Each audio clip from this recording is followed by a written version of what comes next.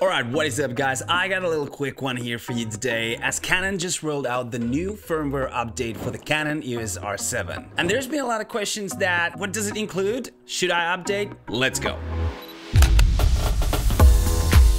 Alright, the name of the new firmware is the version 1.4.0. Now, the biggest new thing of this update is the support for the new Canon RFS 10 to 18mm wide-angle lens that Canon just rolled out. The other new things on this update are minor fixes to the system, and now you might be thinking that, okay, I'm not gonna buy the new 10 to 18mm and I'm not planning on using it, so should I update the firmware? And the answer to that is yes. You absolutely should always update the latest firmware whenever a new version comes available, because these minor updates on the firmware always improve the usability and the stability and overall functionality of your camera. And besides, every single time that a new iOS comes out, you update your iPhone. So why wouldn't you do the same thing when it comes to your camera? And another big concern that always comes up whenever a new firmware is released: if I update the firmware, does it erase my custom settings? And the answer to that is